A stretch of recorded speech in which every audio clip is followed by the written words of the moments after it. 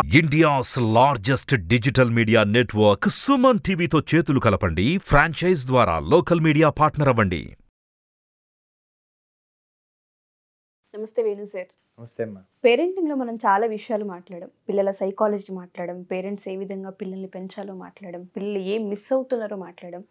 కానీ ఇవాళ చిత్తూరు జిల్లా పలమనేరులో జరిగిన సంఘటన ఎంత దారుణమైన సంఘటన అంటే, ఇలాంటి విషయాలు మనం మాట్లాడతామని కూడా ఊహించము.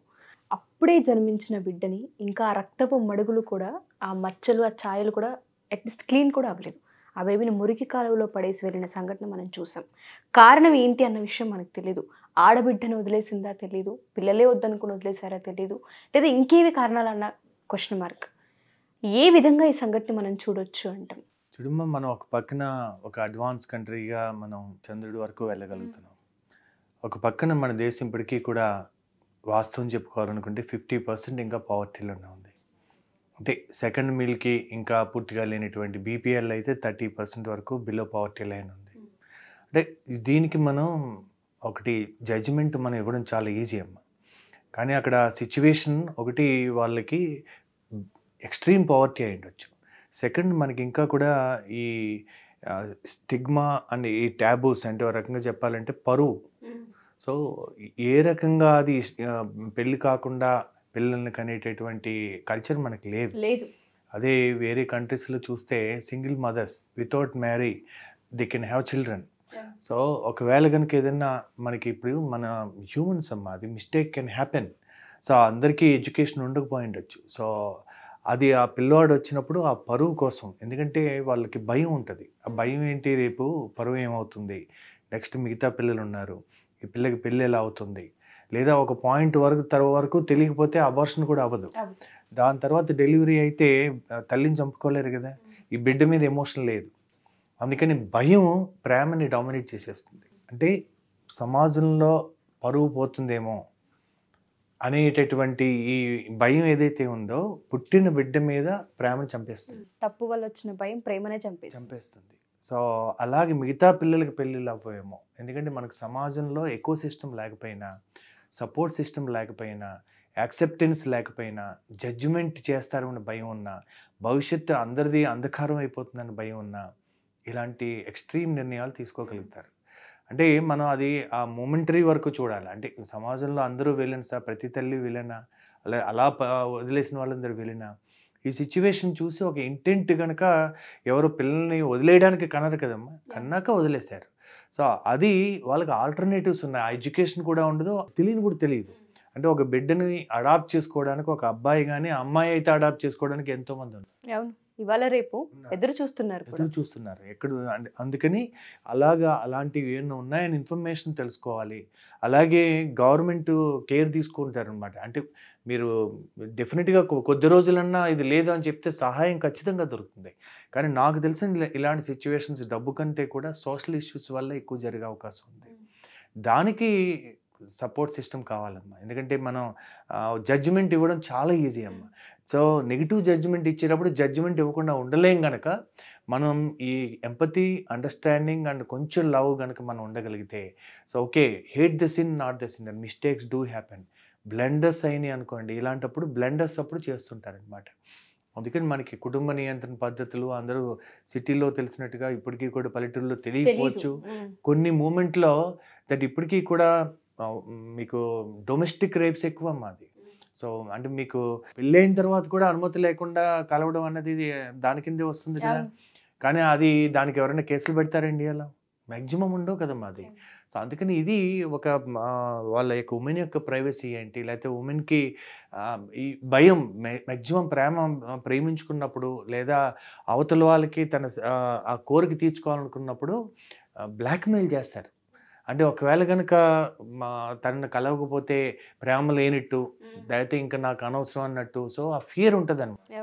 సో ఫియర్ ఆఫ్ లూజింగ్ అన్న దాంట్లో పాపం ఇలాంటి మిస్టేక్స్ ఇలాంటి అయినప్పుడు ఆ కొద్ది క్షణాలు దాని యొక్క కాంప్రమైజ్ వల్ల వచ్చే కాన్సిక్వెన్సెస్ ఎవరు ఊహించారు. And mostly men do not take the responsibility అమ్మ. It is the responsibility of the women. ఒకవేళ ఎప్పుడన్నా పిల్లలు అలాంటి మిస్టేక్ చేసినప్పుడు తల్లిదండ్రులకి మెచ్యూరిటీ లేకపోతే, తల్లిదండ్రులు అక్షరాస్యత లేకపోయినా, మైండ్ సెట్ లేకపోయినా, పవర్టీ ఉన్నా, చుట్టుపక్కల సమాజం అంటే భయం ఉన్నా ఇలాంటిని ఎదుర్కోలేరు. అందుకని ఇలాంటప్పుడు చూడాల్సింది ఏంటంటే first your family is most important, your daughter is most important. తనకి కూతురికి ఎప్పుడన్నా రేపు పొద్దున్న ఎవరైనా ఇలా వస్తే పెళ్ళిళ్ళు అవ్వేమని భయం నుంచి బయటపడాలి.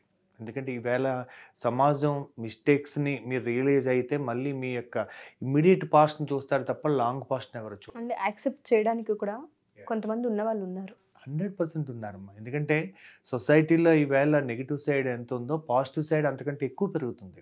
మీరు గత 10 సంవత్సరాల నుంచి చూస్తే ఎస్పెషల్లీ కోవిడ్ తర్వాత చూస్తే ఎలా కన్జ్యూమరిజం పెరిగింది, అలాగే స్పిరిచువలిజం కూడా పెరిగిందమ్మా. ఎందుకంటే మీకు మనుషులందరూ కూడా ఏంటంటే తిరిగి మనుషులు కావాలి. మీరు కోవిడ్ టైంలో ఎక్స్పీరియన్స్ అయ్యారు కదా, దట్ మనుషులు కావాలి, దట్ లైఫ్ మనం హ్యాపీగా బతకాలి, ఆరోగ్యంగా బతకాలి, ఆనందంగా బతకాలి.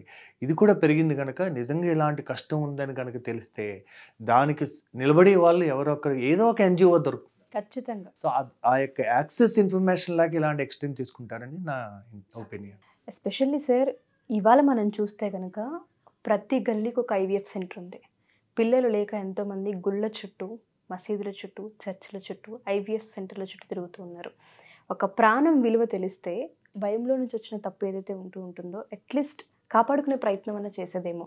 మీరు అన్నట్టుగా మేబీ అమ్మాయి భయం వల్లనో లేదంటే సమాజం నన్ను ఎలా చూస్తుందో అన్న దాని వల్లనో ఇవాళ ఆ పాపను ఎలా చేయాల్సి వచ్చింది. స్థానికులు చూశారు కాబట్టి ఆ పాప ప్రాణం ఇంకా నిలబడి ఉంది. అట్లీస్ట్ ఇప్పటికైనా సరే రియలైజ్ అయ్యి ఆ తల్లి ఒక్కడుగు ముందుకేస్తే ఆ పాపను మళ్ళీ ఆ తల్లి తత్వాన్ని ఒకసారి అనుభవిస్తే తెలుస్తుంది సార్ ఆ ఫీల్ ఎలా ఉంటుంది అనేది. ఎగ్జాక్ట్లీ మీరు చెప్పినట్టుగా. అండ్ ఆ పేరెంట్స్కి కానివ్వండి, ఆ అమ్మాయికి కానివ్వండి, ఈ వీడియో కనుక చూస్తే మనం ఏ ధైర్యాన్ని ఇవ్వచ్చు అంటాం. ఎందుకంటే సమాజం మొత్తం వాళ్ళ వైపు వేలెత్తి చూపించే ప్రాసెస్ ఇప్పుడు అది. ఖచ్చితంగా నువ్వు చేసింది తప్పు అంటారు, ఇంకా ఎక్సెట్రా మాట్లాడే వాళ్ళు కూడా ఉంటారు. కాబట్టి మనం సుమన్ టీవీ నుంచి ధైర్యాన్ని ఇవ్వాలంటే ఏం చెప్పొచ్చు ఒక పాజిటివ్ నోట్? ఒకటమ్మా, మీకు ఒక బిడ్డను కనవాలంటే ఒక రక్త మాంసాలని తల్లి దారబోసి పిల్లల్ని కంటుంది. సో ఈ యొక్క మైనర్గా ఉండడమో లేకపోతే పేరెంట్స్ సపోర్ట్ లేకపోవడమో, తను తప్పు చేశారన్న భావన తనకి ఇతరులు కలగజేయడం వల్ల ఇలాంటి జరిగినప్పుడు మనకి ఎప్పుడో ఒక చిత్రం సినిమా వచ్చింది. అంటే దానివల్ల ప్లస్ మైనస్ రెండు యువతరం మీద పడినా కూడా అందులో అమ్మాయి ఎప్పుడో ఒక క్షణంలో ఇలాగా అమ్మాయికి అబ్బాయితో కలిసినప్పుడు అమ్మాయికి ప్రెగ్నెన్సీ వస్తుంది. ఇక్కడ కల్చర్ని బట్టి అబార్షన్ చేసుకోమని చెప్తారు. అమ్మాయి యూఎస్ సిటిజన్, ఆ అమ్మాయి ఎట్టి పరిస్థితుల్లో ఒప్పుకోదు. And as a citizen I have the right, and నేను యూఎస్ సిటిజన్ నన్ను టచ్ అయినా కూడా లేదంటే వాళ్ళు తగ్గిపోతారు. So and she has the courage. అందుకని ఈవేళ మనం విచ్చలవిడిగా తిరగడం వేరు. ఎప్పుడైనా మిస్టేక్ జరిగినప్పుడు yes I have done the mistake, but నా మిస్టేక్ వల్ల బిడ్డ ఏం తప్పు చేసింది, ఆ బిడ్డకి ఎందుకు పనిష్మెంట్ ఇవ్వాలి? కర్ణుడి దగ్గర నుంచి కూడా అదే కదండి సిచ్యువేషన్. ఈవేళ మన పుష్ప సినిమా చూసినా కూడా ఐడెంటిటీ లేకపోతే ఎంత లైఫ్ లాంగ్ విలువిల్లాడిపోతుంది సార్ ఆ ప్రాణం కదండి. అందుకని రూట్స్ తెలియకపోతే మనిషికి జీవితాంతం ఎలా ఉంటుంది? సో ఇది మనం కాన్సిక్వెన్స్ ఆలోచించాలి. అందుకని నా పరువు ముఖ్యమా లేదా ఒక యూనివర్సల్ వాల్యూ కాల్డ్ లవ్ ముఖ్యమా? అది చూసుకుంటే కనుక నువ్వు ప్రపంచాన్ని ఏమన్నా సబ్సే బడా రోగ్ క్యా కహెంగే లోగ్ అంటారు. అంటే ప్రపంచంలో అతిపెద్ద రోగం ఏంటంటే ఇతరులు ఏమనుకుంటారండి, ఎవరికే అంత 4 రోజులు అనుకుంటారమ్మా. సో ఈవేళ ఇంటర్ రిలీజియన్ మ్యారేజ్ జరిగినా హ్యాపీగా సెలబ్రేట్ చేసుకుంటున్నారు. దట్స్ ఏ ఇన్నోవేషన్ అనమాట. సో అందుకని మనం ఈ పరువు గురించి ఆనందాన్ని పోగొట్టుకోవడం అన్నది జీవితంలో మనం అంత అజ్ఞానంలో బతకడం అనమాట. అందుకని మనకి సొసైటీలో మైండ్ సెట్స్ ఎలా ఉంటాయంటే ఇడియట్ మైండ్ సెట్ ఏంటంటే వాళ్ళు ఈ అజ్ఞానంలో బతుకుతారు, వాళ్ళ గురించి తప్ప ఎవరి గురించి ఆలోచించరు. రెండవది ట్రైబ్ మైండ్ సెట్. ఈ ట్రైబ్ మైండ్ సెట్ ఏంటంటే ప్రతి ట్రైబ్కి ఒక కల్చర్ ఉంటుంది. ఆ కల్చర్ దాటి వాళ్ళు బయటకు రారు. ఎవరన్నా ఆ కల్చర్లోకి వచ్చి కల్చర్ని మారుద్దామని అనిపిస్తే వీళ్ళని యాక్సెప్ట్ చేయరు. సో అందుకని ఎక్కడో మనం అడవుల్లో ట్రైబ్ని అనుకుంటాం కదా, మరి మనం ఒక రకమైనటువంటి ఫిక్స్డ్ థాట్స్ తోటి ఉండి ఇదే జీవితం అనుకుని ఆ కల్ట్లో ఉండడం వల్ల, ఆ ట్రైబ్ మైండ్ సెట్ ఉండడం వల్ల ఎంత వెనుకబడి ఉన్నాం మనం. అందుకని యూనివర్సల్ మైండ్ సెట్ ఏంటంటే మనం మిస్టేక్స్ని కూడా hate the sin not the sinner. అందుకని అది జరిగింది విజ్డమ్ కోల్పోయింది అంతే తప్ప ఒక పురుషుడు మహిళ కలవడం అన్నది అది ఎగెనెస్ట్ నేచర్ కాదు కదా. అది వివాహ బంధంలో లేకపోవడం వల్ల ఏదన్నా జరిగింది అనుకోండి. సో అలాంటప్పుడు దీన్ని ఎలాగా మనం చేయొచ్చు, వాట్ ఈజ్ విజ్డమ్, అని కనుక చూస్తే డైవోర్స్ అయిన వాళ్ళు కూడా బిడ్డని చంపడానికి ఇష్టపడరమ్మా. కొంతమంది నేను చూశాను వాళ్ళని. ఆ బిడ్డ ఏం తప్పు చేసి తల్లి పొత్తిళ్ళలో పెట్టుకొని పెంచుతాను. అందుకని ఒక మన ప్రాణం పోసేటటువంటి హక్కు మనకు లేనప్పుడు తీసే హక్కు కూడా మనకు లేదు. అందుకని మీరు ఒకసారి బిడ్డ కనుక జననం తీసుకుంటే మీరు పెంచలేకపోతే పెంచే వాళ్ళ చేతిలో మీరు ఉంచాలి, అప్పచెప్పాలి. అంతే తప్ప ఏ ప్రాణిని తీయకూడదు. అలాంటప్పుడు మనిషి ప్రాణిని ఎట్లా తీస్తారు మీరు? సో అందుకని ఆ పిల్లవాడికి ఇక్కడ పుట్టాల్సి ఉందంటే అలా జరిగింది అది. అందుకని ఎక్కడ పెరగాలో అది నిర్ణయించి మీ చేతిలో లేదు కనుక అట్లీస్ట్ దానికి లీగల్గా కనుక చేస్తే రేపొద్దున్న ఇబ్బంది ఉండదు. ప్లస్ మోరల్లీ లీగల్ తర్వాత ముందు ఒక మానవత్వంతో ఆలోచిస్తే ఒక బిడ్డని అలా ఉంచి ఏ కుక్కో ఏదైనా చేస్తే అది ఊహించుకుంటేనే ఎలా ఉంటుంది అది. ఆ పెయిన్ జీవితాంతం ఆ తల్లికి తీయలేరు. ఈ రోజు కాకపోతే రేపు ఎప్పుడన్నా ఆ కర్మ మిమ్మల్ని వెంటాడి తీరుతుంది కనుక అందుకని ఆ టైంలో కొంచెం కరేజ్ తీసుకుని నాకు పుట్టిన బిడ్డ సరైన చేతుల్లో పడాలి. నాకు పెళ్ళి అవ్వకపోయినా ఎవరేమనుకున్నా అలాంటి వాడు నాకు అక్కర్లేదు. Mistakes do happen. ఇవాళ అందరూ కూడా పెళ్ళిళ్ళకి ముందు అఫైర్లు లేవా? పెళ్ళిళ్ళకి ముందు లవ్ ఉండదా? సో అయినా కానీ మీరు పెళ్ళిళ్ళు చేసుకుని పాస్ట్ కాదు ఇప్పుడు ఎలా ఉన్నారనుకున్నా ఎవరికి వాళ్ళు హ్యాపీగా ఉండట్లేదా? ఇవాళ అందరూ మన బ్యాక్గ్రౌండ్ చెక్ చేయట్లేదు. చెక్ చేస్తే ఎవరికైనా పెళ్ళిళ్ళు అవుతాయి ఇవాళ. అందుకని మైనారిటీ ఏం కాదమ్మా, సొసైటీలో వచ్చినటువంటి మార్పులు, కల్చర్స్. ఇంతకుముందు ఒక బండి వెళ్తే ముందు భార్య భర్త గ్యాప్ ఉండేది. ఎందుకంటే నమస్కారం పెట్టేవాళ్ళం, టచ్ చేసేవాళ్ళం కాదు. ఈవేళ ఎందుకంత జెండర్ డిఫరెన్స్ లేకుండా ఉండేటటువంటి ఒక వెస్ట్రన్ కల్చర్ మనం తెచ్చుకున్నప్పుడు ఏమవుతుంది, ఎప్పుడెప్పుడైతే దగ్గరగా ఉంటున్నారో మనిషి హార్మోన్స్ అన్నది ఆ వయసులో జరిగి తీరుతుందమ్మా. అది ఆ డిజైర్ కలగజేస్తుంది. అది మనకి ఎక్కువ ఉంటుంది, ఉమెన్కి తెలియదు. అందుకే గుడ్ టచ్ బ్యాడ్ టచ్ నేర్పించాల్సి వస్తుంది. సో ఆ పాయింట్ వచ్చే వరకు ఒకసారి కొంత ఫ్రెండ్షిప్ చూసి human needs of hierarchy of human needs అని మానవ అవసరాల్లో తను ప్రేమిస్తున్నానని చెప్పేటప్పటికి ఇంట్లో అందరూ కొంతమంది గారం చూపిస్తారు వీళ్ళ పిల్లలకి, అన్ని చోట్ల చూపించరు. ఒక డైలీ లేబర్ చేసుకుని డైలీ ఎలా బతకాలని ఆలోచించే వాళ్ళు ఆ పిల్లల్ని కూడా పనిలో పెట్టి ఉండొచ్చు, లేదా తిరిగి ఒక మోటుగా ఉంటారు, ప్రేమ ఎక్స్ప్రెషన్ చేయడం రాదనుకోండి. ఆ కల్చర్లో వాళ్ళకి కొంచెం ప్రేమ చూపించేటప్పటికి ఆ నీడ్ ఫుల్ఫిల్ అవ్వలేదు కదా, అటువైపు వెళ్తారు. అది సింప్లీ ఆ నీడ్ అనమాట. అలాంటప్పుడు తన అవసరం కోసం వాళ్ళు ఎన్ని మాటలన్నా చెప్పొచ్చు, ఏదన్నా చేయొచ్చు. కొంచెం అతను వెళ్ళిపోతున్నాడేమో అని చెప్పేసి ఏది ఇవ్వడానికన్నా సిద్ధపడి ఉండొచ్చు. ఇట్లాంటి యొక్క సైకలాజికల్ నీడ్ చదువు లేకపోవడం వల్ల, సెల్ఫ్ ఎస్టీమ్ లేకపోవడం వల్ల, భవిష్యత్తు పట్ల ఒక విశ్వాసం లేకపోవడం వల్ల జరుగుతూ ఉంటాయి. అందుకని మనకు సమాజంలో teachers are responsible, parents are responsible, neighbours are responsible. So అందుకని సివిల్ సొసైటీ అంటారు, పౌర సమాజ చట్టం. అందుకని ఎప్పుడన్నా ఇలాంటిది ఇబ్బంది వచ్చినప్పుడు తెలిస్తే తిరిగి రియాక్ట్ అవ్వకుండా మన ఊరు పరుగు పోతుంది, కుటుంబ పరుగు పోతుంది, కులం పరుగు పోతుంది అనుకోకుండా ఈ యొక్క పాపకి, ఈ కుటుంబానికి ఎలా నిలబడాలి, తప్పు చేసినప్పుడు అంటే జైలు యొక్క పర్పస్ ఏంటి, ట్రాన్స్ఫార్మ్ అవ్వడానికి, పశ్చాత్తాపం పొంది ట్రాన్స్ఫార్మ్ అవ్వడానికి ఒక స్పేస్ ఇస్తున్నారు అక్కడ. అలాగే ఎప్పుడన్నా జరిగినప్పుడు వాళ్ళకి ఆ స్పేస్ ఇచ్చి వాళ్ళు ట్రాన్స్ఫార్మ్ అవ్వడానికి కనుక నిలబడితే అది సివిల్ సొసైటీ సక్సెస్, పౌర సమాజం సక్సెస్ అయినట్టు. అందుకే ఎప్పుడన్నా అలాంటి సంఘటన జరిగినప్పుడు ఆ కుటుంబం ఎంత బాధ్యతో neighbours and civil society failure అంటారు, పౌర సమాజం కూడా అంతే బాధ్యులు.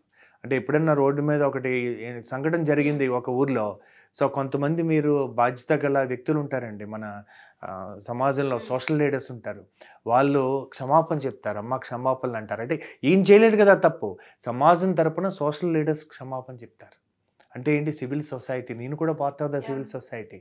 ఇప్పుడు మీరు మాట్లాడమన్నారు, ఈ సబ్జెక్ట్ నాకు తెలియపోయి ఉండొచ్చు, కానీ as a human, as a social responsibility దీన్ని ఇతర ఎన్ని కోణాల్లో చూడొచ్చు. సో ఇది సివిల్ సొసైటీ. ప్రతిదీ కమర్షియల్ అవ్వక్కర్లేదు కదమ్మా. ఎప్పుడైతే మనం ఒకరి కోసం ఒకరు నిలబడ్డామో, తిరిగి మిస్టేక్ చేసినప్పుడు కూడా తిరిగి వాళ్ళని నెక్స్ట్ ఆ పారాడైమ్ ఎలా షిఫ్ట్ చేయొచ్చు, అలాంటప్పుడు నిలబడచ్చు అని కనుక ఆలోచిస్తే ఇలా ఎవరిని పిల్లలని అనాథలు చేయరు. అన్నిటికంటే జీవితాంతం ఐడెంటిటీ లేకుండా, తల్లి ప్రేమ లేకుండా తిరిగి ఏమంటారు, సరైన చేతుల్లో పడితే అదృష్టం, ఎక్కడ పడతారో తెలియదు కదమ్మా. బిడ్డను జన్మనిచ్చినప్పుడు కొంచెం ధైర్యం ఉంటాయి. అందుకే భగవద్గీత 3 మాటలు చెప్తుంది, ధర్మం, ధైర్యం, సాహసం. అందుకని ధర్మం అన్నది మొదలయ్యేది ఫస్ట్ నాలెడ్జ్. ఈ యొక్క బిడ్డను కన్నప్పుడు నా హక్కు, హ్యూమన్ రైట్స్ ఏంటి, ఇండియాలో as a civil society you have a rights కదా, డ్యూటీస్ ఉన్నాయి, రైట్స్ ఉన్నాయి.